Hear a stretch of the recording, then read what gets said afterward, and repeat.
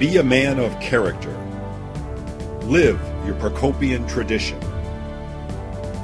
On pennants, postcards, and stationery. On notebooks, gym bags, and sweatshirts.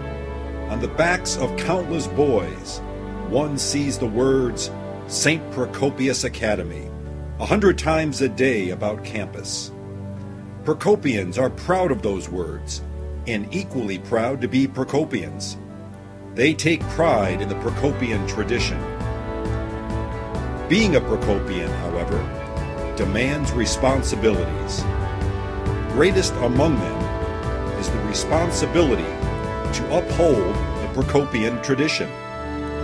An individual student, whether in school or outside of school, is a Procopian, and by his conduct, all Procopians are judged.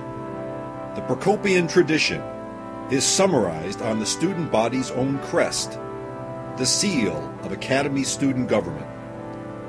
Inscribed about the seal are the word achievement, leadership, and character. This is Procopian tradition. The aim of St. Procopius Academy is to foster achievement in the personality of each boy, and in particular, the greatest achievement, eternal salvation. Procopians work for perfection, especially in their spiritual lives. Character is the Procopian's greatest tradition. He is a man of character. He is courteous, honest, and reverent. His courtesy and honesty are displayed on the athletic field as part of Christian sportsmanship. Most of all, he is reverent, not only in chapel, but throughout the day, as he shows proper respect for his teachers and fellow students. The Procopian tradition has grown over many years from the student body themselves as an effort to establish a code of conduct for all Procopians to follow. Touching lives. Father Michael was a beloved teacher. He became head of the English department at the Academy in the Procopius days, 1957 through 1967, and was advisor for the school newspaper and yearbook. He will be remembered for the many ways he impacted students.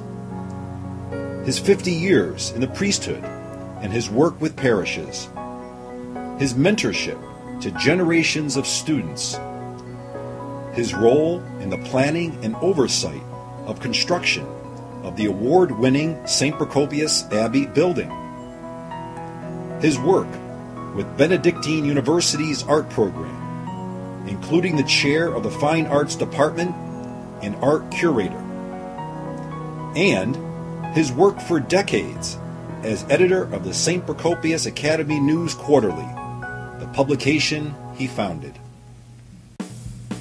Early in 2009, Father Michael was diagnosed with pancreatic cancer. Compelled to thank Father Michael for his impact on their lives, a group of St. Procopius Academy, class of 1961 alumni, organized a reception in Father Michael's honor. Held in May 2009 at the Abbey, these Procopians informed Father Michael that they had made the initial deposit for a new faculty development fund at Benet Academy. The gifts were given in Father Michael's name. Father Edward Cursera read a letter to a humbled Father Michael, informing him that his former students would honor his teaching excellence permanently by working to name the fund after him.